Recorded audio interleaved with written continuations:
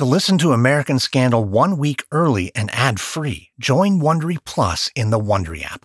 Download the Wondery app in your Apple or Google Play mobile app store today.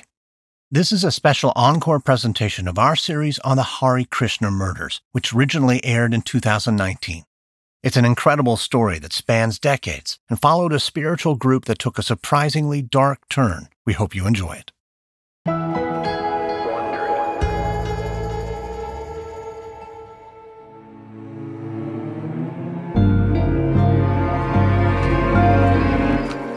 It's a little past midnight on May 22nd, 1986. Steve Bryant walks towards his van on a quiet residential street in West Los Angeles. With his round glasses and soft, kind eyes, Steve could be a UCLA grad student. But the truth is he's a college dropout. While he spent the last 2 years studying and writing, it's not about anything you'd learn in school. He's been living in his van as he crisscrosses the country, trying to get people to listen to his tale of abuse, corruption, and fraud by a worldwide religious organization. It's an explosive story, bursting with salacious details that will blow people's minds if they'll only believe him. And that's the problem. He's talked to reporters, written a book. He's talked to anyone who would listen. But most people dismiss him as a nutcase.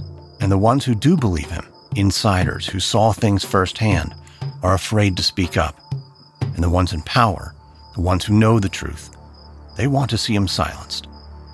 When he thinks about everything that's happened, all he can do is shake his head. He was in his early 20s when he joined. He was a happy guy. He'd finally found a community where he felt like he really belonged. Now he's 33, divorced. He's lost custody of his kids. So many battles and all of them lost. A couple of weeks ago, he finally admitted defeat. The bad guys have won. Now it's time to just let go of the anger and let go of the hurt and move on. Tomorrow, he'll head up to the bucolic town of Mount Shasta, California, where he has a lead on a job customizing vans. He wants to start over, have a normal life. Tonight was a good night spent with old friends. He didn't have to convince them of anything. They know he's telling the truth. Their conversation was about the future and new beginnings. The message was clear. Move on, Steve. Let it go and live your life. But he knows he's in danger. That's why he refused his friend's invitation to spend the night at their apartment. The last thing he wants to do is draw them into this mess. He'll park a few blocks away and spend the night in his van. He crawls into the back, lays on his home-built bed and wraps himself in a blanket. It's after midnight and he's exhausted, but his mind keeps racing. He closes his eyes, willing sleep to come. But sleep is not cooperating. He throws off the blanket, crawls into the driver's seat, and rolls a joint, chanting softly as he rolls. Hare Krishna, Hare Krishna, Krishna Krishna. Hare Krishna devotees like Steve aren't supposed to do drugs. They aren't supposed to do a lot of things, but some of them do. Some of them do terrible things. And if you speak up and challenge their authority, he shakes his head. Let it go, Steve. You're moving on. New beginnings. As he fires up the joint, there's a tap on his window. He turns and recognizes the face in the shadows immediately. It's not someone he wants to see. Tirta, or Thomas Drescher. Tirta lives in West Virginia, so he should not be here. Not in LA, and certainly not standing next to Steve's van late at night. Maybe it's Steve's mind, playing tricks. He blinks to see if Tirta will disappear. But when he opens his eyes, Tirta's still there, staring at him. Steve keeps chanting, Hare Rama, Hare Rama. Does he still believe in Krishna? After so many years of disappointment, after losing his wife, losing his children, his innocence, part of him still does. And all of him needs Lord Krishna's protection right now. Hare Hare. Tirta raises his hand. It's holding a .45. Steve leans closer. Hare Rama.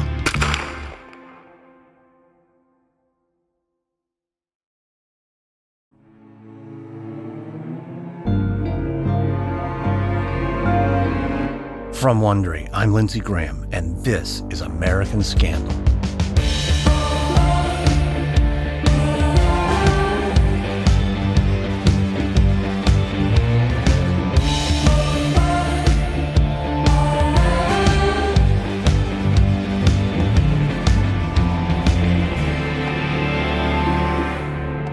1966, America was at war. Hippies were marching in the streets, and an elderly Indian swami arrived with a joyful message. Join the Hare Krishnas, and you can chant, dance, and meditate your way to eternal happiness. The message sparked the imaginations of freethinkers and seekers across the country looking for an alternative to their parents' boring, conventional lives. Some gave up college and friends to join the movement, and then gave up alcohol, drugs, and free love. They shaved their heads, donned orange robes, and chanted their way to higher consciousness. Within a few years, there were tens of thousands of followers, and the Swami was hanging out with celebrities like the Beatles, Allen Ginsberg, and Timothy Leary. But soon, rivalries broke out between devotees hoping to earn the Swami's favor and eventually take over as leader. When he died without naming a successor, the movement took a dark turn. This is a 5-part series exploring an Eastern religion with pure intentions that, in the hands of its Western followers, became a criminal enterprise of drug running, molestation, and murder. This is episode 1. Go west, old man. It's May 24th, 1986, 2 days after Steve Bryant's murder. 2,400 miles away, Bhaktipad Kirtanananda sits on a simple cushion behind his desk in his home office. The folds of his orange robe drape over his potbelly. A large German shepherd sleeps at his feet.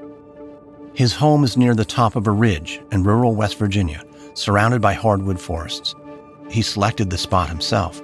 A road had to be bulldozed up the ridge, but that wasn't a problem. He gave the order, and it was done, without question. Then the house was built to his exact specifications. His office is simple, hardwood floors and a low desk, but the temple room next to it is opulent. Beautifully carved deities and mirrors all around. A silver altar. The contrast is deliberate. A swami has no need for material things. The glory, the gold, the opulence, that all belongs to the Hindu god Krishna. The swami is but a humble servant. Hayagriva enters the room. The dog jumps up, ready to attack. He is not a pet. He's a trained guard dog. Kirtanananda whispers a command, and the dog lays back down. Hayagriva smiles at Kirtanananda. After more than 25 years together and all they've been through, Hayagriva doesn't need to say a word. Kirtanananda knows why he's smiling. The deed is done. Steve Bryant is no longer a problem. Thomas Westfall has been the deputy sheriff of Marshall County, West Virginia for 12 years. He's seen most of the usual things a cop sees: domestic disturbances, theft, assault, even murders. But one thing sets him apart. His beat includes New Vrindavan, the Hare Krishna commune. It had already been in operation for a few years when he joined the force back in '71. Back then, the locals called the commune residents the hairy critters and wanted them gone. But instead, the commune kept growing, and Sergeant Westfall made it his personal project to keep tabs on them. He'd chat up any of their residents he'd see in town and run background checks once he got their names. At first, it was just wide-eyed hippie kids who rarely made it through the Appalachian winter. And there was the occasional call from frantic parents wanting him to rescue their child from the cult up the road. He still gets those. He's told plenty of sobbing mothers that their innocent little angel is an adult now, and if they want to join a New Age religious sect, there's nothing he can do. He's never understood the appeal of working for free on a primitive farm and spending all your time chanting, but, to each his own. What does concern him is the way the commune has changed. A few years ago, a different type of person started showing up. Persons with serious rap sheets for serious crimes like theft and drug dealing and assault. So when Sergeant Westfall's phone rings on May 23, 1986, it's the kind of call he's been expecting for years. It's a detective from Los Angeles who's investigating a murder. He sounds hesitant and confused, though. The victim's friends claim it was a religious assassination. Westfall leans back in his chair as he tries to get more details from the LA detective. Yeah, you wouldn't believe the story they told me. It's right out of a spy movie. First, everyone has two names. I had to take a piece of paper and draw a line down the middle. On one side, I've got their given names, and on the other side, I've got these Hindu names. The victim is named Steve Bryant. That's Sulochan. He stands up. nearly yanking the phone off his desk. Did his friends mention a guy named Tirta? Yeah, Tirta. That's who they said did it. It feels disrespectful to be excited over news of a murder, but Westfall's been banging his head against a wall with Tirta's name on it for years. He opens up a file drawer and grabs the thick file on Thomas Drescher, Hindu name Tirta. He's been after this guy for a long time. Tirta killed a man on the commune 3 years ago, even confessed to another resident, but the DA wouldn't take the case because they've never been able to find the body. Now, maybe he can finally nail Tirta once and for all. The detective assures him that the LAPD is taking the case very seriously and will do everything they can to help bring Thomas Drescher to justice. But Westfall shakes his head. This is way bigger than Thomas Drescher, detective. This goes all the way to Kirtanananda. There's a pause on the other end of the line. He can hear the detective shuffling through his notes. What the hell is a whatever? Deputy Westfall reaches into his drawer, grabbing a bulging file folder and slaps it onto his desk. Not what, detective, who? I'd bet my paycheck that Kirtanananda ordered Steve Bryant's murder. And that's just the tip of the iceberg. He's involved in counterfeiting, fraud, drug dealing, and there's rumors about child molestation as well. He runs this commune over here with an iron fist, but they treat him like a god. He takes the top sheet of paper from the file and reads it, though he doesn't need to. He's got the details memorized. Kirtanananda started life as Keith Gordon Ham, born in Peekskill, New York in 1937. Son of a preacher, dropped out of college when he fell in love with a fellow student named Howard Wheeler, Hindu name Hayagriva. They ended up in Greenwich Village in the 60s, smack in the middle of the counterculture revolution. That's where it all started. That's where they were given their new Hindu names. And that's where they met the swami.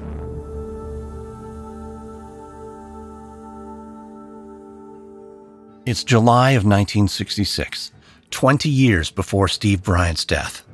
Keith Ham is brewing a batch of bathtub beer in the Greenwich Village apartment he shares with Howard. He stirs the concoction, leans down, and inhales deeply, savoring the aroma of hops that would surely smell like brimstone to his Baptist preacher father. Keith smiles as he imagines his parents' reaction. Their good Christian son in Greenwich Village, ground zero for hippiedom, living with his homosexual lover. And if that doesn't guarantee him a ticket to hell, how about the fact that he and Howard have taken in a homeless teenage boy and they're all having sex together? His parents' heads would explode, and he's okay with that. He likes his life. His boyfriend Howard is pursuing a master's degree in English literature, but his heart's not in it. Howard is drawn to Eastern texts, especially the Bhagavad Gita, a sacred Hindu text that explores the three paths of action, knowledge, and devotion that lead to enlightenment. Mahatma Gandhi called it his spiritual dictionary, and Howard studies it in detail, wishing he had a mentor to guide him through it. Like so many kids their age, Howard and Keith have no interest in the lifestyle and Cold War values of their parents. 9-to-5 jobs, dinner at 6. Instead of white picket fences, they want a world without borders. They want freedom over security. They don't care about getting ahead or what the neighbors think. They're looking for meaning, and they know they won't find it at the top of the corporate ladder. Keith finds some of what he's looking for right outside his door in Greenwich Village. Marlon Brando and Paul Newman live in the neighborhood. He can walk down the block to a cafe and hear Jack Kerouac and Allen Ginsberg read their poetry, or Bob Dylan try out his newest songs. And the parties. He's watched Andy Warhol work a room. Now there's a guy who knows how to manufacture fame. But Keith isn't just watching. He's taking notes. All his observations will come in handy someday. That he's sure of. He just hasn't figured out how or where yet. The answer comes, though, when Howard bursts through the door. Keith, I found him on 2nd Avenue. Keith! Keith stops stirring his tub full of beer and rushes out of the bathroom. He's never heard Howard like this. Howard often has an academic's Tweety detachment, but right now he's on fire. I asked him, "Are you a guru?" He said, "Yes." "Do you know the Bhagavad Gita?" And I said, "No, and I practically got it memorized." Hey, Howard, slow down. What are you talking about? A.C. Bhaktivedanta Swami. Howard, we spent 2 months in India, 2 months searching for a guru. You think you found one right outside our door here in New York City? Well, yes. He's got to be close to 70. He said he spent years living in Krishna temples in India, but he was called to bring Krishna consciousness to America. Keith cocks his head. Are you sure he's the real deal? I mean, so many of the gurus we met in India were just trying to fleece us like we're dumb hippies. Well, let's listen to him and find out. Keith smiles. Tell you what, we'll get the gang together and check out your amazing new swami. And if he's a fraud, at least we'll have fun exposing him. The gang is a collection of friends that call themselves the Mott Street Gang, but they don't troll the mean streets of Greenwich Village. Their turf is smoky cafes, and their primary weapon is Keith's razor-sharp tongue. Keith loves to strike up conversations with strangers about their philosophical views, then methodically catalog every logical flaw and rhetorical mistake. He was a boy preacher, and while he strayed far from Baptist teachings, something in him still yearns to see rapt faces hanging on his every word. If this old man is a fraud, Keith will tear him apart. A few days later, the gang makes their way to a 2nd Avenue storefront. A collection of village hippies and bohemians sit on rugs on the floor. Incense and sweat mix uneasily in the muggy air.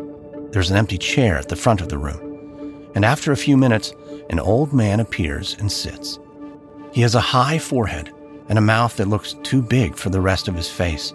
He smiles, and Keith finds himself leaning forward. The dark, knowing eyes, the outsized smile. It's intoxicating. The swami introduces himself, clangs a pair of finger cymbals, and begins to lecture in heavily accented English. Unlike the fiery sermons delivered by Keith's father, the swami speaks with calm authority and precision about a God of love and happiness called Krishna. So if you understand Krishna, then immediately you are liberated. Param Brahma Param Dhama Pavitram Paramam Bhava.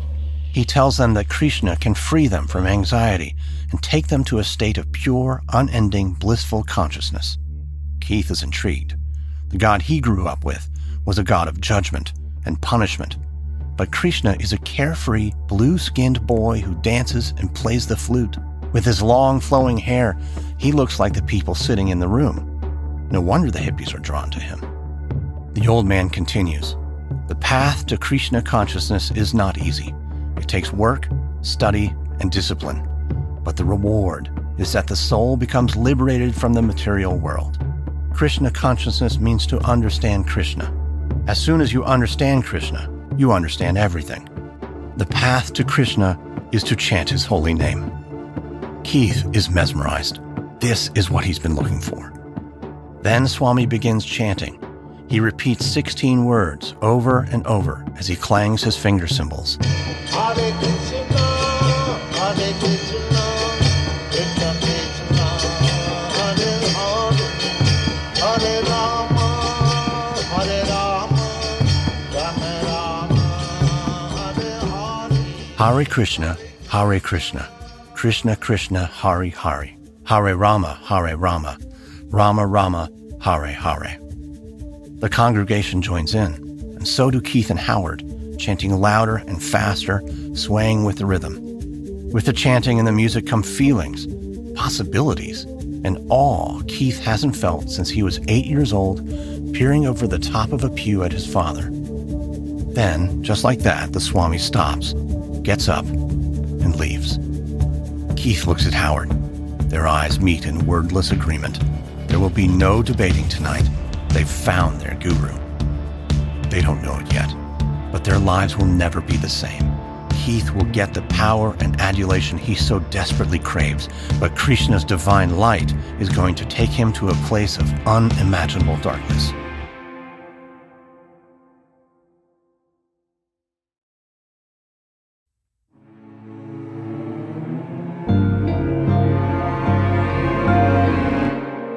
It's another hot summer day in 1966. Keith Ham stands in the bathroom of his Greenwich Village apartment. The man in the mirror looks very different than the one looking back at him a month ago. Today, his head is shaved, except for a long tuft at the top called a sika. He's no longer brewing beer in the bathtub, or for that matter, drinking any alcohol at all. He's spending more and more time at the temple, chanting, studying with the Swami, and cooking vegetarian meals for the growing congregation. The problem is it leaves him very little time to work, and he's got bills to pay. So today, he's going to the welfare office to sign up for public assistance.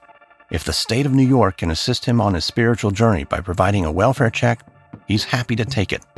So he walks out of his apartment barefoot, wearing a pair of cut-off jeans and a t-shirt. It's the Village in the 1960s. No one gives him a second look. But when he gets to the welfare office, and the clerk sees his Sika and his dirty bare feet, he's told he'll have to go over to Bellevue and pass a psychiatric evaluation before he can get benefits. Bellevue is the oldest public hospital in America. It's a forbidding brick building that gives Keith a chill just walking through the door, but he's willing to do whatever he has to get that regular check. He waits, tapping his bare foot against the cold floor. When his name is finally called, the doctor hands him a form without looking up. "Here, fill this out." Keith is in a hurry. He fills out the paperwork without bothering to read it. "So, how long till I get my first check?" The doctor sits back in his chair, folds his arms, and purses his lips in disdain. What's with the hair?" "I'm a follower of Lord Krishna. It's part of being a devotee." "Lord who?" "Krishna, the blue-skinned boy." "Blue skin, huh? Did you meet any little green men from Mars, too?" The doctor takes Keith's papers, checks a box, and adds his signature. And that's all he needs to have Keith committed. Keith already gave his authorization when he signed without bothering to read the form. The doctor thinks Keith is a danger to himself and to society, and with that checkbox and Keith's signature, he can keep him locked up for the rest of his life. Keith doesn't make things any easier on himself. He refuses to speak to anyone, so the doctors label him as antisocial. Howard visits and urges him to play the game so he can get released. Keith agrees and decides he'll just be himself.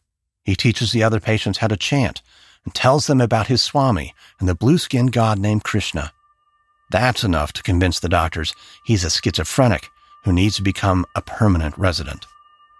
After a week, Keith feels like he might actually be going crazy. The screams of the other patients keep him awake at night, and he's so sleep-deprived he's practically hallucinating. Howard is desperate to get Keith out. He enlists the help of Allen Ginsberg, a famous beat poet who is an admirer of the Swami. Ginsberg gets a Jungian analyst he knows to examine Keith and write a letter certifying that he's a sane follower of a legitimate Eastern religion. But it's still not enough for the doctors. They insist their patient can only be released to a family member. Keith has been estranged from his family for years, but he's desperate. He calls his father, who is furious and refuses to sign the papers unless Keith promises to return to the Baptist faith and move back home. Keith agrees, and his father drives to the hospital to retrieve him. But when they're pulling away, Keith jumps out at the first red light and runs as fast as he can, leaving his father raging. Keith goes straight to the temple, where he's welcomed with open arms. In fact, surviving the ordeal makes him something of a celebrity. Back at the temple, Keith and Howard decide to take the next step on their spiritual journey. They'll become full-on Hare Krishna devotees. It's a big commitment. It means giving up meat, drugs, alcohol, and sex other than for procreation. The Swami initiates them in a purification ceremony and gives them Hindu names. Howard becomes Hayagriva, and he is also given the honor of editing the Swami's English translation of the Bhagavad Gita. Keith is Kirtanananda. Soon, the Swami gets written up in the underground press. He's excited to have his story told. After decades spent in quiet spiritual study, his spiritual master challenged him to bring Krishna to America. But he was an old man with no money. Still, he obeyed. He talked his way into a free ticket on a freighter. He had a heart attack during the journey, but he kept his resolve, praying and chanting even when he couldn't get out of bed. He recovered, and when the ship arrived, he found his way to Greenwich Village, where he rented a grimy storefront and began preaching his message of love of God, non-materialism, and spiritual fulfillment. Now his story is in print. It's all too much to be a coincidence. Something bigger must be guiding him. The village hippies and bohemians flock to his lectures. Some street people join as well, though maybe just for the free food. A few of the new members have criminal records, but that doesn't matter. Everyone is welcome. One evening, a few months after Keith and Howard's initiation, a serious young man named Hans Carey enters the temple. Keith chats with him after the service and can see immediately that he's different from most of the hippies who wander in. In fact, Hans isn't a hippie at all. He thinks hippies are lazy and undisciplined. Hans tells Keith that he was raised Catholic, and while he's rejected Catholicism, he's still searching for meaning, and Keith gets it. Giving up the faith you were raised with doesn't mean giving up faith entirely. You need to find your own spiritual path. Hans is taken with the Swami's lecture. He joins in the ecstatic chanting and dancing afterward, and now he's charged up. I've smoked a lot of weed, he tells Keith, and I did acid for a few months, but I realized it's a dead end. I've been there too, godbrother, Keith tells him. Drugs are temporary.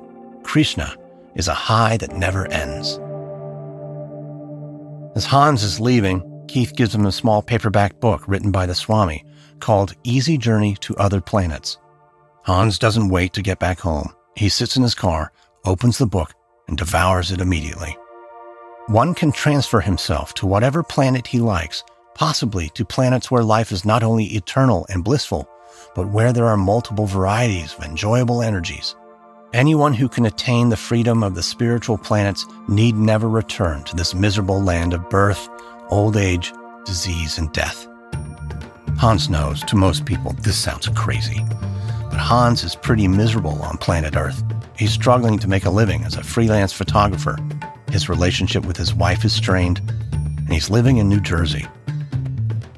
By the time he finishes reading the pamphlet, he's hooked. He walks the street, chanting at the top of his lungs. He arrives home and announces to his wife that he's found what he's been looking for. The next day, they both return to the temple, and after a month, they both decide to become devotees. The Swami performs the ritual to initiate them and gives them their new names. Hans will become Hamsadutta. Hamsadutta's practical nature and self-discipline quickly prove to be an asset for the temple. The congregation is growing, but they aren't taking in enough money by silently passing around a basket during the service. Hans realizes that there has to be an incentive to make people give. He gets an idea while they're dancing, and someone blows a conch shell. It's loud, almost painful. So at the next service, as the basket is passed, Hans announces he's blowing on the conch shell until the basket is full. The basket quickly fills. The conch ritual becomes standard routine, and soon they're taking in enough money that the Swami feels they're ready to bring Krishna consciousness to the world. By the winter of 1967, the temple is doing well. Swami has disciples he can trust, and money is flowing in. It's time to expand. The World's Fair is about to open in Montreal, and the Swami cannily dispatches Keith to open a temple there. Keith is thrilled to be chosen, but he's less thrilled when the Swami tells Hamsadutta to join him a few months later.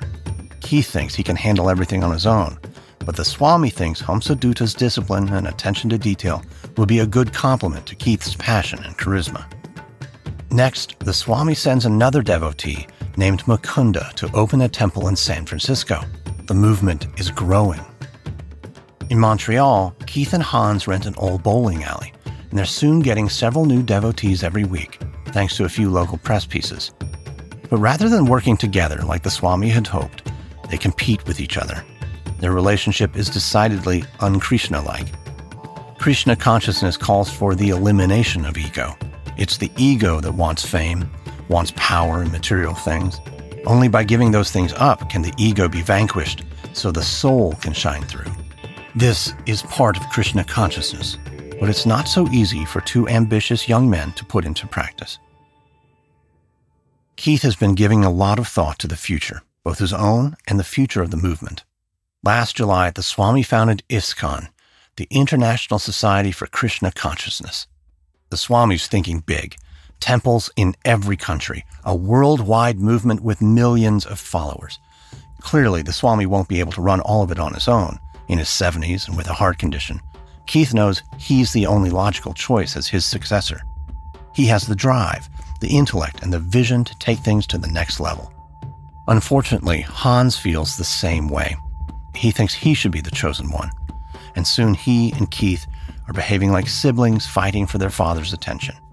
When the Swami calls, Keith makes sure he's the one who answers the phone, and he monopolizes the conversation. He sets himself up as the Swami's go-to guy, which enrages Hans. But Hans isn't Keith's only concern. He's also worried about Mukunda, the devotee the Swami sent to San Francisco. Success out there is pretty much guaranteed. The city is crawling with hippies and flower children looking to expand their consciousness. He wonders why the Swami didn't send him there. Maybe he thought Montreal was more challenging, and Keith was better suited to take it on. But then why did he also send Hans? Keith finds himself spending more and more time worrying about how to get the Swami's attention, and less time on how to build up the Montreal temple. The Swami thinks he's sending his best men to spread Krishna's message of love. Instead, he's unwittingly planting the seeds of a rivalry, one that will split the Hare Krishnas in a battle for control and lead to theft, drug dealing, abuse, and eventually, murder.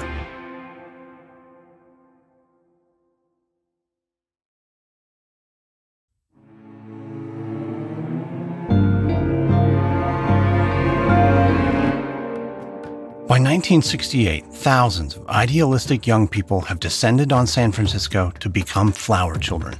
They're expanding their consciousness through LSD. Mukunda hopes that they'll want to explore Krishna consciousness as well. He's a musician who has a keen sense of showmanship. He opens a temple in Haight-Ashbury and puts up a sign above the door reading, "Stay high all the time, find eternal bliss." The temple is an immediate hit, and after a few weeks, Mukunda decides to take things to the next level. He rents the Avalon Ballroom and plans a concert called the Mantra Rock Dance, where the Swami will be the main attraction. He recruits the Grateful Dead, Jefferson Airplane, and Janis Joplin. Mukunda's concert is the hottest ticket in town, and the Swami is delighted. Keith and Howard drive in for the event, but Keith is seething. It's bad enough that he's stuck in an old bowling alley in the frozen north while Mukunda's got assigned to San Francisco. But worse, the concert wasn't his idea. He wants to be the Swami's golden boy, and Mukunda is very much in his way. On January 29, 1967, the line for the Mantra Rock Dance stretches around the block. The Hells Angels roar up on their Harleys. There's a light show going on inside. Timothy Leary speaks on stage, and acid is passed out like candy. Allen Ginsberg introduces the Swami, who gives a brief speech explaining the Hare Krishna mantra. Ginsberg leads the chant. Janis Joplin's band joins in, then the Grateful Dead. All the bands join in as the chant spreads to the audience, and soon everyone is dancing and chanting. Swami Prabhupada is officially a rock star. And he keeps a rock star's hectic schedule, leading chanting and dancing at the temple and in Golden Gate Park, then working late into the night on his translation of the Bhagavad Gita. But unlike most rock and rollers, he rises at 3 a.m. every day. It's a grueling schedule for a man in his 70s, but he doesn't ever seem to feel fatigued. 5 months later, when the Swami returns to New York, Keith is there to meet him. Keith shrewdly figures it's more important to be next to the Swami than to fight with Hans in Montreal. Let Hans think he's won. Meanwhile, Keith will be currying power and influence with the Swami.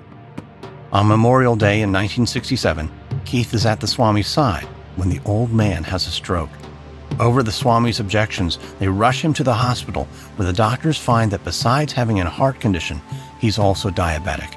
The Swami insists on a treatment regimen consisting only of diet and massage, and the devotees take shifts, massaging him every waking moment. Soon, he's well enough to refuse treatment, leaving his doctors perplexed. He announces that he wants to leave the hospital, but the doctors won't release him. Keith, already a veteran of hospital escapes, enlists a couple of other devotees and tries to sneak the Swami out in a wheelchair. But the doctors block their way and declare that the old man will die if he leaves. But the Swami brushes them aside and demands to be discharged. The doctors cave. The devotees rent him a cottage on the Jersey Shore, where he spends his days resting, chanting, and being massaged. Swami's near-death experience has left his followers shaken, especially Keith. The movement is growing.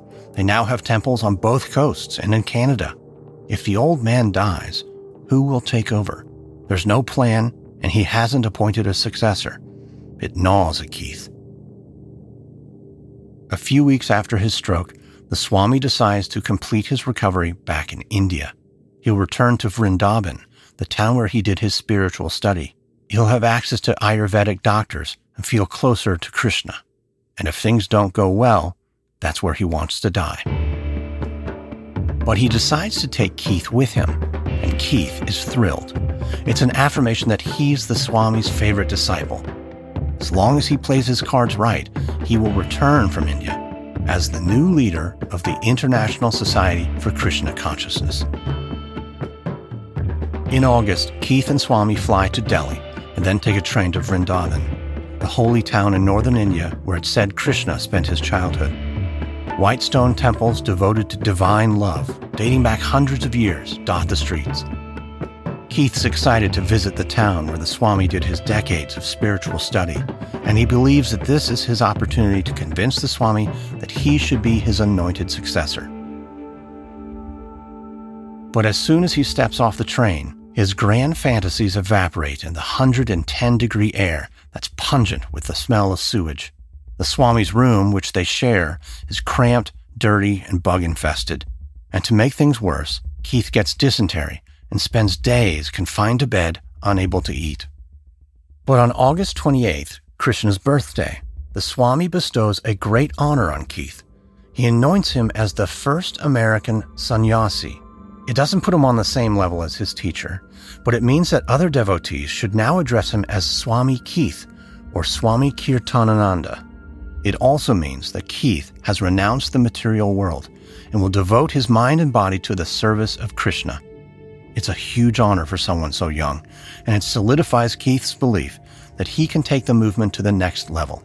He understands American culture and how Americans think. The Swami just needs to trust him. In fact, Keith thinks the Swami should step aside now. He's 71. Keith is only 29. He has the energy and the drive that's needed. But the Swami shows no signs of stepping aside or even slowing down. He wakes Keith at 3 every morning to chant. Keith wants to talk, not chant for hours. He's brimming with ideas of how to expand the movement in America. Many of the initial devotees were drawn to Krishna consciousness because it felt so different from the religion that was forced on them as children. But there are others who want something familiar to hang on to. Keith believes they need to package it in a more palatable way.